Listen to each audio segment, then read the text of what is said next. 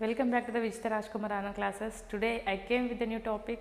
So before starting the session, I want to ask you all about the population. So population ఇంత అంటే population గురించి questions raise చేయాలనుకుంటున్నాను ఈరోజు.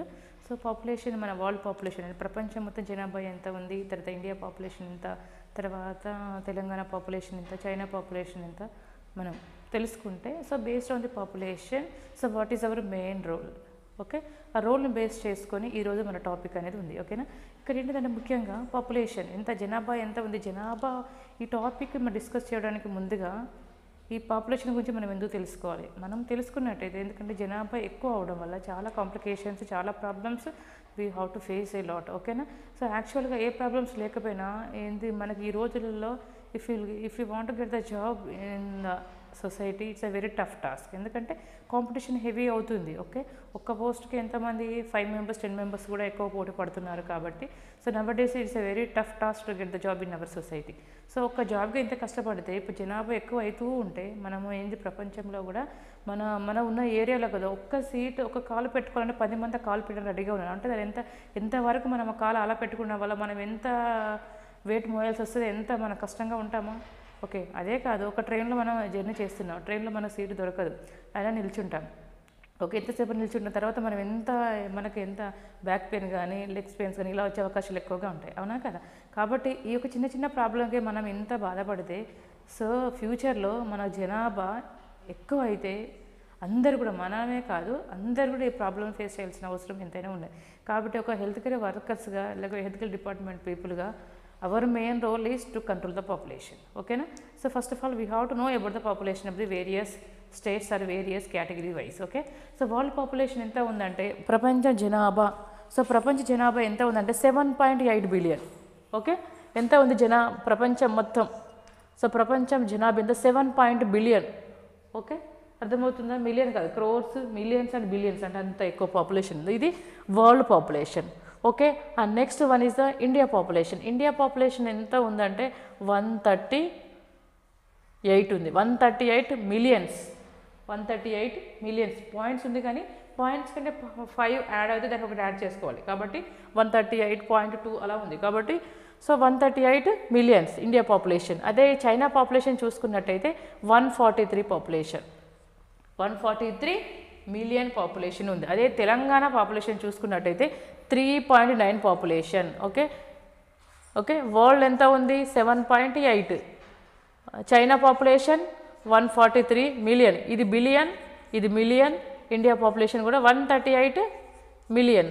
అదేవిధంగా Telangana population ఉంది 3.8 ఆర్ 3.9 పాపులేషన్గా ఉంది. ఈ విధంగా అంటే జనాభా చూడండి. So now India also ready to beat the China. So 138 ఉంది, చైనా పాపులేషన్ ఎంత అనుకున్నా 143.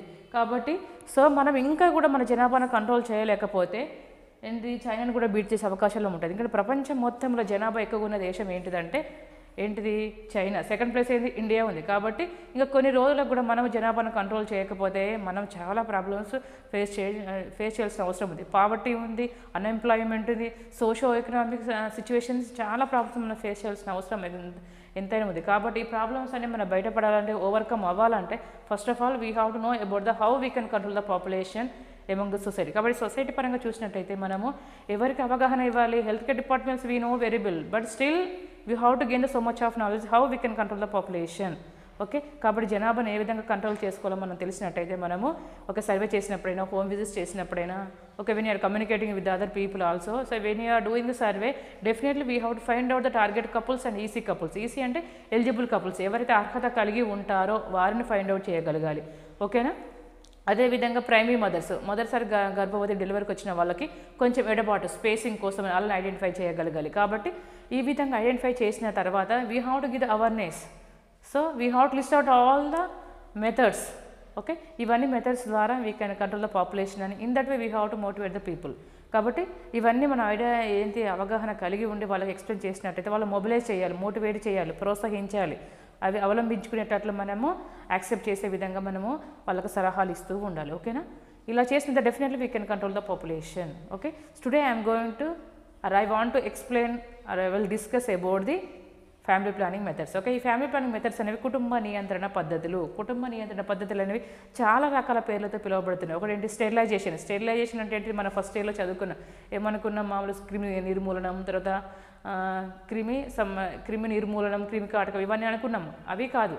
ఎందుకంటే ఫ్రీ ఫ్రమ్ ఇన్ఫెక్షన్. స్టెరిలైజేషన్ అంటే ఏంటి? Free from infection. కానీ ఇక్కడ ఏంటిదంటే ఫ్రీ ఫ్రమ్ ప్రెగ్నెన్సీ రాకుండా మనం కాపాడుకోవడం అన్నట్టు. ఓకేనా? స్టెరిలైజేషన్ అంటే అది ఒక్కటే కాదు. ఓకే, చాలా రకాలుగా మనము ఈ యొక్క అంటే according to content we have to understand the meaning. Okay, కాబట్టి ఇక్కడ ఏంటిదంటే స్టెరిలైజేషన్ మెథడ్స్ అన్న ఇవే రాయాలి, ఫర్టిలిటీ రెగ్యులేటింగ్ మెథడ్స్ అన్న ఇవే, కాంట్రసెప్టివ్ మెథడ్స్ అన్న ఇవే, ఫ్యామిలీ ప్లానింగ్ మెథడ్స్ అన్న ఇవే, అండ్ నెక్స్ట్ వన్ ఈజ్ ఇంకేంటిది కుటుంబ నియంత్రణ పద్ధతులు అన్న ఇవే. అంటే ఒక్కొక్క పదానికి అంటే ఒక అర్థాన్ని బట్టి ఈ పేరు పిలవడం అనేది జరిగింది. Okay, so overall today I'm going to discuss about the family planning methods. Okay, let we are moving on to the topic. So here the how many types are there? యాక్చువల్గా 2 టైప్స్ విల్ బి దేర్. ఏంటి? మామూలుగా అందరికీ తెలిసిన విషయం ఏంటంటే temporary and permanent methods. So temporary అంటే according to our convenience. So మనం ఎన్ని రోజుల వరకు పిల్లలు వద్దనుకుంటున్నారో అన్ని రోజుల వరకు వాడుతూ ఉంటారు. దాన్ని టెంపరరీ అంటే తాత్కాలికంగా మాత్రమే. ఓకే, స్పేసింగ్ కోసం దాన్ని స్పేసింగ్ మెథడ్స్ అనవచ్చు. నెక్స్ట్ అంటే టెంపరరీ మెథడ్స్ కూడా అనవచ్చు. ఓకేనా? నెక్స్ట్ వన్ ఇస్ పర్మనెంట్ అంటే శాశ్వతం. ఇక పర్మనెంట్గా ఇక పిల్లలు పుట్టకుండా ఆపరేషన్ చేయించుకోవడం అని అర్థం. ఓకేనా? సో ఇక్కడ ఏంటంటే పర్మనెంట్ అంటే 2 ఉంటాయి. ఒకటి వ్యాసెక్టమీ, ఒకటి ట్యూబెక్టమీ. ఓకే, కానీ సొసైటీలో ట్రెండ్స్ని బట్టి కూడా అన్ని ఆపరేషన్స్ కూడా కొన్ని చేంజెస్ అనేవి జరిగినాయి. సో నెక్స్ట్ క్లాస్లో ఆర్ అదర్వైజ్ ఇంకా ఏంటి కమింగ్ వీడియోలో మనం తెలుసుకుందాం. So first I want give the brief description about the what are the methods will be there. Okay, ఏమున్నాయి? Temporary and permanent. So temporary again it's divided into natural, physical, chemical, mechanical and hormonal. ఓకేనా? అర్థమవుతుందా? So once again I want to review the brief description about the methods of the temporary methods. Okay, temporary methods ఏమనుకున్నా? ఒకటి natural methods, ఒకటి physical methods, next chemical methods. Okay, and next one is mechanical methods, next one is hormonal methods. Okay, natural methods అంటే ఏంటి? సహజ సిద్ధమైనవి. We are not using any kind of things. ఏమి వాడకుండా మనము గర్భాన్ని ఏ విధంగా నిరోధించడం అనుకున్నాం. సో సహజ సిద్ధమైనవి. ఓకేనా? సహజ సిద్ధమైన ఇక్కడ ఏమనుకుంటాం మనము? ఫస్ట్ మనకు తెలిసింది ఎక్కువ అంటే అది పెద్దవాళ్ళకు కూడా తెలియదు, కానీ దట్ ఈస్ ద ట్రూత్. సైంటిఫిక్గా ఒక ఉంది కాబట్టి ఓకే, అది సైంటిఫిక్ అది దానికి రిలేషన్ ఉంది కాబట్టి అది యూస్ఫుల్ అవుతుంది, అది ఎఫెక్టివ్ అన్నట్టు. ఓకేనా? అది ఇందులో ఏమేమి మెథడ్స్ సహజ సిద్ధమైన దాంట్లో కూడా again it's some of the following ways will be there. First one is lactational అమనూరియా. Lactational అంటే ఏంటి? చనుబాలు, బాలింత కాలంలో ఉన్నదని లాక్టేషనల్ అంటారు. అమనూరియా అంటే ఆబ్సెన్స్ ఆఫ్ మెన్సెస్, అంటే మెన్సెస్ రాకపోవడం, అంటే పాలు తాగిపించడం ద్వారా అమెనూరియా అంటే మెన్సెస్ రాదు అని అర్థమవుతుంది. లాక్టేషన్ అంటే ఫీడింగ్ అన్నట్టు, అంటే పాలు తాగే సమయంలో బేబీ. అమెనూరియా అంటే ఆబ్సెన్స్ ఆఫ్ మెన్సెస్ అంటే ముట్టు రాకపోవడం అది వేరే విషయం, రాకపోవడం. ఓకేనా? అర్థమైంది. లాక్టేషనల్ అమెనూరియా అంటే ఏంటిదంటే చనుబాలు తాగించడం లేదా బ్రెస్ట్ ఫీడింగ్. తల్లి బిడ్డకు పాలు ఇవ్వడం ద్వారా ఏమవుతుంది? ప్రొలాక్టిన్ అనే హార్మోన్ రిలీజ్ అవుతుంది. ఆ హార్మోన్ రిలీజ్ అవ్వడం వల్ల ఇట్ విల్ సప్రెస్ ఓవులేషన్, అంటే అండం అనేది విడుదల అవ్వకుండా నియంత్రిస్తుంది. ఓకేనా? భార్యాభర్తలు కలిసినా కూడా ఎందుకంటే అండం రెడీగా ఉండదు కాబట్టి, శుక్రకణం రెడీగా ఉన్న అండం లేకపోవడం వల్ల అక్కడ ఏంటిది ప్రెగ్నెంట్ అయ్యే ఛాన్సెస్ ఉండవు. ఓకేనా? ప్రొలాక్టిన్ అనే హార్మోన్ రిలీజ్ అవ్వడం ద్వారా ఏమవుతుంది? అండం అనేది విడుదల అవ్వకుండా నియంత్రిస్తుంది. Okay, that is the main action of the lactation అమనూరియా. ఓకేనా? ఎందుకంటే ఇది చాలా సేఫ్ మెథడ్, కన్వీనియంట్ మెథడ్. దీనికి అంత కాస్ట్ ఎఫెక్టివ్ అంటే కాస్ట్ అంత ఏమీ అవసరం లేదు. ఓకేనా? తెలివి ఉండి మంచిగా మనము ఎడ్యుకేట్ చేసినట్టయితే definitely every mother will accept this method. Okay, అర్థమవుతుంది. సెకండ్ వన్ ఈస్ ఏంటిదంటే ఇంకా సెకండ్ మెథడ్ ఈస్ ద ఆబ్స్టినెన్స్ అంటాం. ఆబ్స్టినెన్స్ is nothing but the spelling is like this, ఆబ్స్టినెన్స్, ABSTINENC. Okay, abstinence is not having any kind of sex. Okay, not having any kind of sex అంటే భార్యాభర్తలు అంటే లైంగిక సంబంధం ద్వారా కాకుండా హగ్ చేసుకోవడం ద్వారా, కిస్ చేసుకోవడం ద్వారా ఆ విధంగా ఉంటే దానివల్ల ఏంటి ప్రెగ్నెన్సీ వచ్చే అవకాశాలు లేదు. ఓకేనా? నాట్ కైండ్ ఆఫ్ అంటే యోని ద్వారా కాకుండా వేరే ద్వారా లైంగిక సంబంధం ఉండడం, యోని ద్వారా మాత్రం ఉండకూడదు అన్నట్టు. ఓకేనా? ఇది ఓకే. నెక్స్ట్ వన్ ఇస్ బ్రహ్మచర్యం అంట. బ్రహ్మచర్యం is nothing but the సంప్రదాయపరకంగా delivery తర్వాత భార్యాభర్తలు దూరంగా ఉంటారు. ఎందుకంటే భార్య తల్లి వాళ్ళ ఇంట్లో ఉండేది, భర్త వాళ్ళ ఇంటి దగ్గర ఉంటుంది కాబట్టి అది ఒక సంప్రదాయ ప్రకారంగా, అది సపరేట్గా అని కాదు. డెలివరీ అయిన తర్వాత కంపల్సరీగా తల్లి వాళ్ళ ఇంటికి వెళ్ళిపోతుంది కాబట్టి ఆ సంప్రదాయ ప్రకారంగా ప్రతి అంటే అలా పురాతన కాలం నుంచి ప్రజెంట్ వరకు అలా కంటిన్యూ అవుతుంది. అంటే ఒక సంప్రదాయ పరంగా ఇవి ఫాలో అవుతున్నారు. సో ఈ విధంగా కూడా పిల్లలు పుట్టకుండా ఉండే అవకాశాలు ఉంటాయి. ఓకేనా? నెక్స్ట్ వన్ ఈజ్ ఇంకేమనుకున్నాం మనం, లాక్టేషన్ అమనూరియా అయిపోయింది, అబ్స్టినెన్స్ అయిపోయింది, తర్వాత ఇంకా ఏంటిది రిథమ్ మెథడ్. రిథమ్ మెథడ్ అంటే క్యాలెండర్ అనుకుంటాం. ఓకేనా, ఈ క్యాలెండర్ మెథడ్ ఏంటిదంటే ముఖ్యంగా మనం ఒక every 28 days cycle we will have the menses. Okay, ప్రతి 28 రోజులకు మెన్సెస్ అనేది అవుతుంది కాబట్టి ఈ ఎవ్రీ 28 daysకి ఏంటిది ఈ విధంగా చూసినట్టయితే 1 2 3 4 5 6 7 అంటే 28 days వరకు చూసినట్టయితే ఫస్ట్ 5 days మనం ఎప్పుడైనా కానివ్వండి మెన్సెస్ వచ్చిన ఫస్ట్ డేని కౌంట్ చేసుకోవాలి. ఫస్ట్ డే నుంచి కౌంట్ చేసినట్టయితే 9th నుంచి 20 days వరకు కలవకూడదు. 9th నుంచి గుర్తుపెట్టుకోవాలి, 9th నుంచి 20 days వరకు కలవ. ఎందుకంటే ఇది ఫర్టైల్ అంటే ఆ సమయంలో అండం అనేది రిలీజ్ అవుతుంది కాబట్టి ఆ సమయంలో భార్యాభర్తలు కలిసినట్టయితే ప్రెగ్నెంట్ అవకాశాలు ఉంటాయి. అందుకనే ఇక్కడ 1 to మనం ఏ డేట్ వచ్చినా కూడా ఆ డేట్ని కౌంట్ చేసుకోవాలి. ఆ డేట్ని కౌంట్ చేసి ఆ రోజు నుంచి 5th వరకు మనకు ఏదైనా కానీ ఆ రోజు నుంచి 9th day నుంచి 20 days వరకు 9th నుంచి 20 days మధ్యలో కలవకూడదు. అలా కలిసినట్టయితే అది ఓవల్యూషన్ అంటే ovum released from the ovary, అండాశయం నుంచి అండం అనేది రిలీజ్ అయ్యి ఉంటుంది కాబట్టి ఆ సమయంలో కలవకూడదు. మిగతా అదంతా సేఫ్ పీరియడ్ అని అంటారు. ఓకేనా, 1 to 5 days అయితే దాన్ని మెన్స్ట్రేషన్ అంటారు. ఓకే, ఇక్కడ మిగతా ఈ సమయంలో మెన్సెస్ అయితే ఇది 9th ఇక్కడ వరకు 20 కాబట్టి ఈ సమయంలో కలవకూడదు. దీనేమో ఫర్టైల్ పీరియడ్ అంటారు, ఇదంతా ఫ్రీగానే ఉంది దీని తర్వాత కూడా కాబట్టి దీన్ని సేఫ్ పీరియడ్ అంటారు. కాబట్టి ఆ సమయంలో కలిసినా కూడా భార్యాభర్తలకు ప్రెగ్నెంట్ అవకాశాలు ఉండవు. Okay, so this is the rhythm are calendar method. ఓకేనా, ఇంకొకటి ఏంటంటే ముఖ్యంగా బీబీటీ మెథడ్. బీబీటీ అంటే బాసల్ బాడీ టెంపరేచర్. ఈ బాసల్ బాడీ టెంపరేచర్ అంటే ప్రాథమిక శరీర ఉష్ణోగ్రత ద్వారా. ఏంటంటే ముఖ్యంగా మామూలుగా ఆ మెన్సెస్ సమయంలో డేట్ అయిపోయిన తర్వాత 5th నుంచి మనం 9th అనుకున్నాం. సో 9th నుంచి 20 days వరకు మనం డైలీ ఆ డేస్లో మార్నింగ్ బెడ్ నుంచి లేచిన వెంటనే ఆ డేస్ వరకు కంపల్సరీగా టెంపరేచర్ చెక్ చేసుకోమని చెప్పాలి. టెంపరేచర్ చెక్ చేసుకునే ద్వారా ఏమవుతుంది, ఏ రోజు అయితే 0.3 నుంచి 0.5 వరకు డిగ్రీ ఎప్పుడైతే ఎక్కువ అవుతుందో ఆ సమయంలో ఓవం రిలీజ్ అవుతుందని సమయం. కాబట్టి ఆ సమయంలో కూడా కలవకూడదని అర్థమవుతుందా. ఒక 0.3 to 0.5 degrees వేరియేషన్స్ టెంపరేచర్ అనేది రేస్ అవుతూ ఉంటుంది. కాబట్టి డైలీ చెక్ చేసుకుంటూ ఉండాలి. ఇది చాలా కష్టం కాబట్టి ఇది ఎవరు కూడా ఫాలో అయ్యే అవకాశాలు ఎక్కువగా ఉండవు. ఓకేనా, ఇది బాసల్ బాడీ టెంపరేచర్. ఎందుకంటే ఆ సమయంలో ఏమవుతుందంటే ఓవల్యూషన్ అయ్యే సమయం కాబట్టి ఆటోమేటిక్గా ఏంటి ప్రొజెస్టరాన్ లెవెల్స్ అనేవి పెరిగిపోతాయి. ఆ పెరిగిపోవడం వల్ల ఆటోమేటిక్గా బాడీ టెంపరేచర్ అనేది రేస్ అవుతుంది. రేస్ అయినా ఏ టైంలో రేస్ అవుతుందో అది తెలుసుకున్నట్టయితే ఆ సమయంలో కాకుండా మిగతా సమయంలో కలిసినట్టయితే అవుతుంది. వద్దనుకునే వాళ్ళకి ఇది better. Okay, and next one is the బాసల్ body temperature. It's clear. ఏమేమనుకున్నాము natural మెథడ్స్లో option not having kind of sex, తర్వాత lactation అమనూరియా, okay, BBT temperature, rhythm method అయిపోయింది. నెక్స్ట్ వన్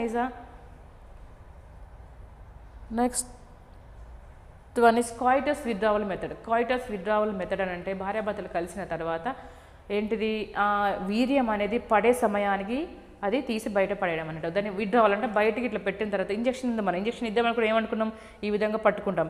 ఎప్పుడైతే మనం ఒకవేళ లోపల పెట్టిన దాన్ని బయటికి ఇలా లాగి వదిలేయడం అన్నట్టు. ఓకే, అర్థమవుతుందా.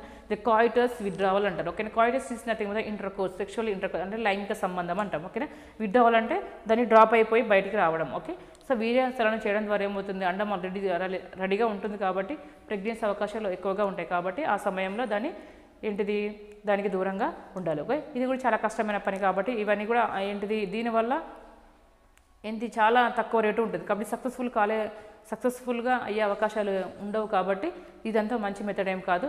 కానీ lactation అమనూరియా is the best method. Okay, options is the best method. సంప్రదాయపరంగా భార్యాభర్త ఉండడం ఇవన్నీ చాలా మంచి మెథడ్స్ కాబట్టి ఇందులో సక్సెస్ఫుల్ రేట్ అనేది మనం చెప్పుకోవచ్చు. Okay, so this is about the natural methods. అర్థమైందా, సహజ సిద్ధమైన పద్ధతులు ఏమనుకున్నాం మనం ఇప్పటివరకు తెలుసుకున్నాం. So next where moving on to the physical methods. Physical methods ఏంటంటే కండోమ్స్ అంటాం. ఓకేనా, ముఖ్యంగా భౌతికంగా మనం ఆ యొక్క ఏరియాలో కొన్ని ప్రోడక్ట్స్ అనేవి యూస్ చేయడం. ఇక్కడ కండోమ్స్ కానీ ఈ కండోమ్స్ అనేవి 2 రకాలుగా ఉన్నాయి. ఒక male condoms and female condoms. అదేవిధంగా ఇది కండోమ్స్ అనేవి చాలా గవర్నమెంట్ హాస్పిటల్ ఫ్రీగా ఉన్నాయి, మెడికల్ షాప్లో కూడా అవైలబుల్గా ఉంటాయి. సో ఇవి కూడా ఎవరైతే ప్రెగ్నెన్సీ వద్దనుకున్నారో వాళ్ళ భార్యాభర్తలకు కూడా health care department people. So we have to give the little bit awareness how we can prevent the pregnancy by following these methods. Okay, ఇక్కడ ఏంటంటే ముఖ్యంగా డయాఫ్రామ్ ఉంది. ఈ డయాఫ్రామ్ అనేది ఒక పౌచ్ లాగా ఉంటుంది. దీన్ని డచ్ క్యాప్ అంటాం. డోమ్ షేప్లో ఏ విధంగా ఉంటుంది కాబట్టి దీన్ని వెజినల్లోకి అమర్చి ఉంచాలి. ఓకేనా, భార్యాభర్తలు కలవడానికి ముందు పెట్టాలి. తర్వాత కలిసిన తర్వాత కూడా 6 hours కంటే ఎక్కువ ఉంచకూడదు. 6 అవర్స్ మినిమం 6 అవర్స్ భార్యాభర్తలు ఎప్పుడైతే కాలాలనుకుంటున్నారో వాళ్ళు పిల్లలు వద్దనుకున్నారు, అలా వద్దనుకున్నప్పుడు ఈ డయాఫ్రామ్ అనేది వెజైనల్ డయాఫ్రామ్, ఈ డయాఫ్రామ్ అనేది డోమ్ షేప్లో విధంగా క్యాప్ లాగా ఉంటుంది కాబట్టి దీన్ని యోనిలోకి అమర్చి బిఫోర్ సెక్షువల్ ఇంటర్కోర్స్ దానికంటే ముందుగా ఎన్ని hours 6 hours, not less than 6 hours we have to remain in the cap. Okay, ఆ విధంగా పెట్టి after that also we should not remove. Okay, when we will finish the 6 hours that time we have to remove the this diaphragm from the వెజైన్. Okay, అర్థమవుతుందా? ఈ విధంగా 6 hours కంటే ఎక్కువ సమయం ఉంచకుండా అయిపోయిన తర్వాత కూడా 6 అవర్స్ కంపల్సరీగా ఉంచాలి. Okay okay next one next vaginal sponge అనేది ఎక్కువగా ఏం చేయాలి, పెట్టే ముందు వెనిగర్ కానీ ఆలివ్ ఆయిల్ కానీ డిప్ చేసి దాన్ని అందులో అమర్చాలి. వెజైన దగ్గర కానీ యోని దగ్గర కానీ అమర్చి పెట్టాలి. Okay, it will inhibit the ovulation. Okay, so these are the sum of the physical methods. Okay, condoms కానీ, తర్వాత డయాఫ్రమ్ కానీ, తర్వాత వెజైనల్ పౌచ్ కానీ, సో ఇవన్నీ కూడా. Okay, and next we are moving on to the chemicals. So కెమికల్స్లో ఏంటంటే firms, jellies, paste ఇవన్నీ కూడా. ఓకేనా, ఫస్ట్ ఏంటంటే ఫోమ్స్ అంటే క్యాప్సూల్స్ లాగా టాబ్లెట్స్ ఫామ్లో దొరుకుతాయి. Okay, firms are tablets are aerosols. Okay, creams, jellies, paste. So paste లాగా ఉంటుంది. ఓకేనా, అదేవిధంగా సపోజిటరీస్ అంటే లోపల చిన్న టాబ్లెట్స్ లాగా ఉండి లోపల ఇన్సర్ట్ చేస్తారు. ఓకే, దానివల్ల కూడా ఏమవుతుంది, రిలీజ్ చేసి దానివల్ల అండం అనేది రిలీజ్ అవ్వకుండా అక్కడ నియంత్రిస్తుంది.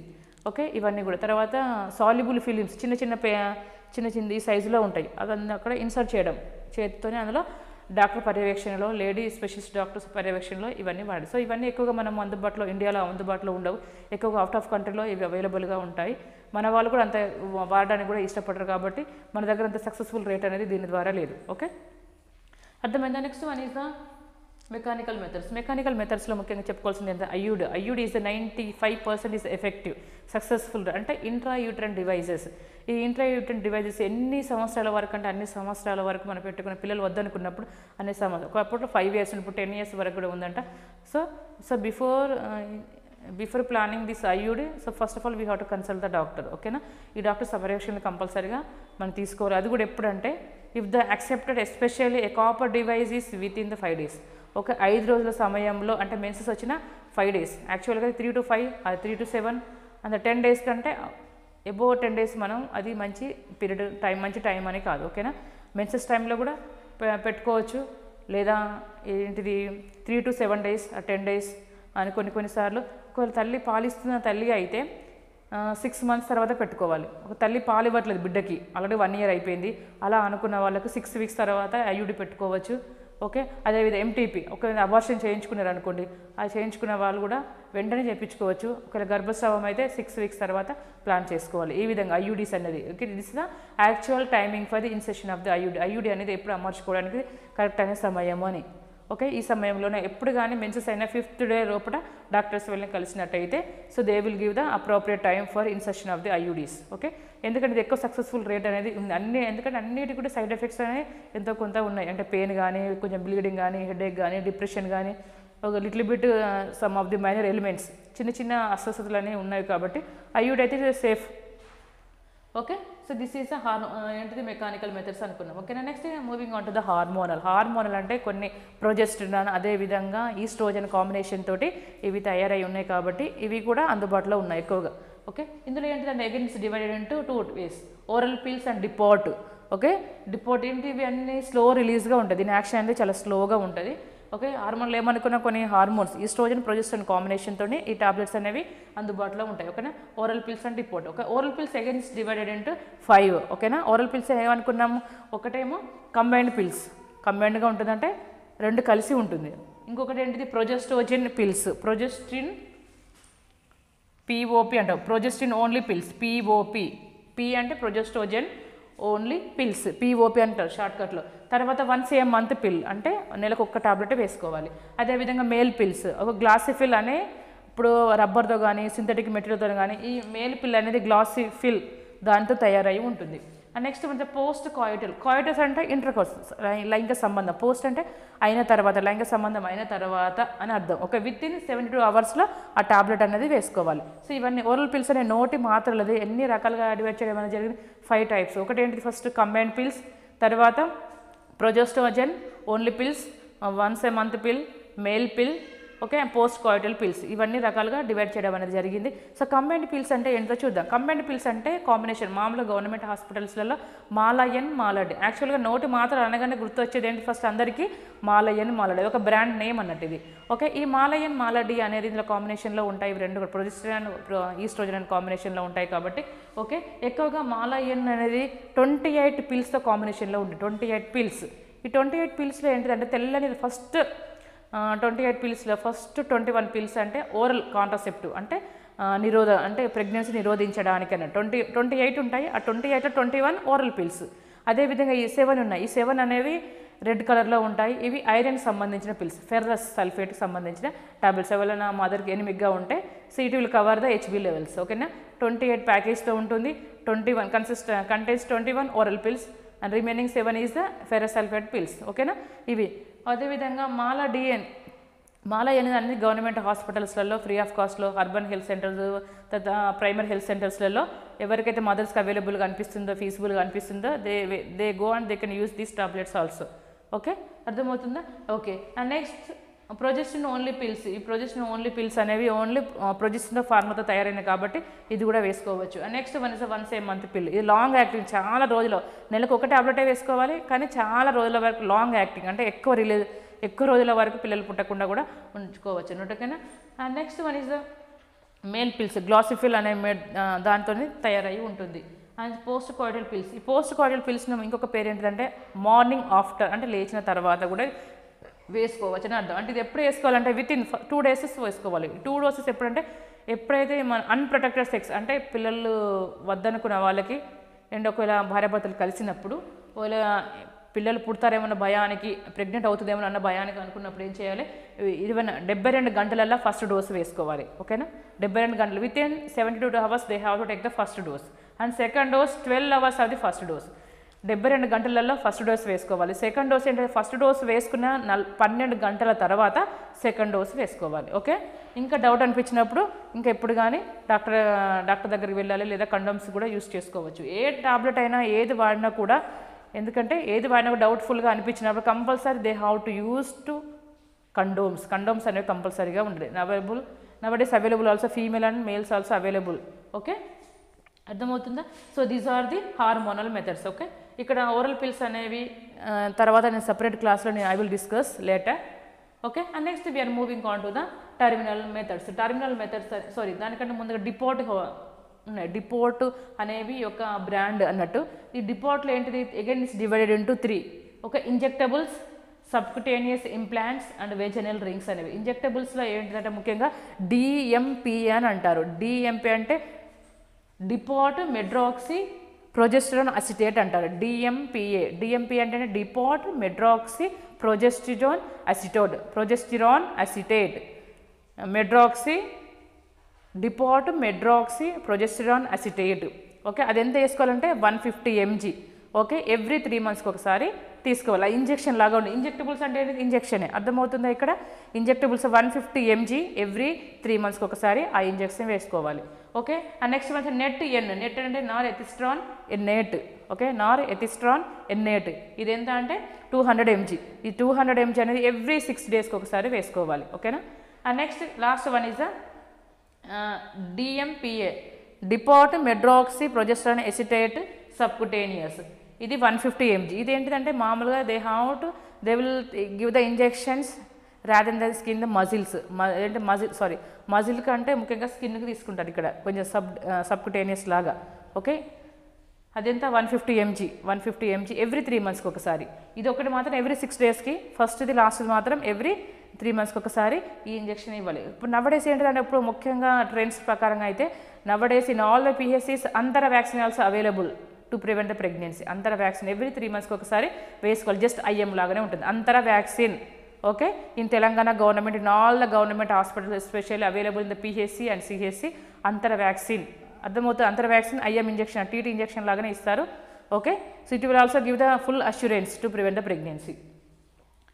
ఓకే, సబ్క్యూటేనియస్ ఇంప్లాంట్స్ నార్ ప్లాంట్స్ అని అంట. ఈ నార్ ప్లాంట్స్ అనేవి కూడా ఏంటి ఆ ప్లేస్లో అక్కడ పెట్టడం ద్వారా కూడా we can control the population. Okay, ఇదంతా అవైలబుల్గా లేదు.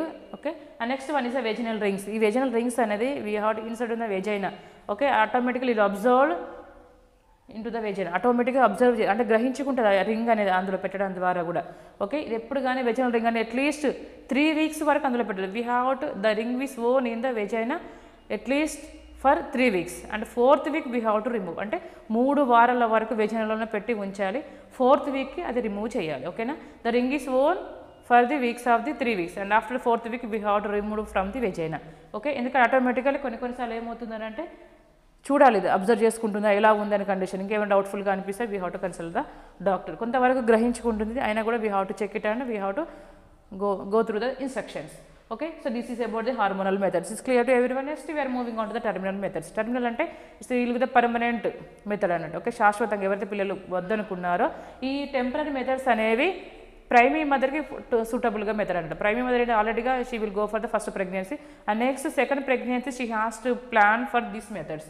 ఇందులో ఏదైతే ఫిజికలా న్యాచురలా, తర్వాత natural is not safe for all the years, అన్ని ఇయర్స్కి అంత సేఫ్ అనేది కాదు కాబట్టి ఫిజికలా, కెమికల్, మెకానికల్ అది ఎక్కువ యూజ్ అవుతుంది. ఐయుడి అంటే అంత కాంప్లికేటెడ్గా ఏమి ఉండదు కాబట్టి ఐయుడి ఎక్కువ రిఫర్ చేస్తున్నారు అకార్డింగ్ టు సర్వే.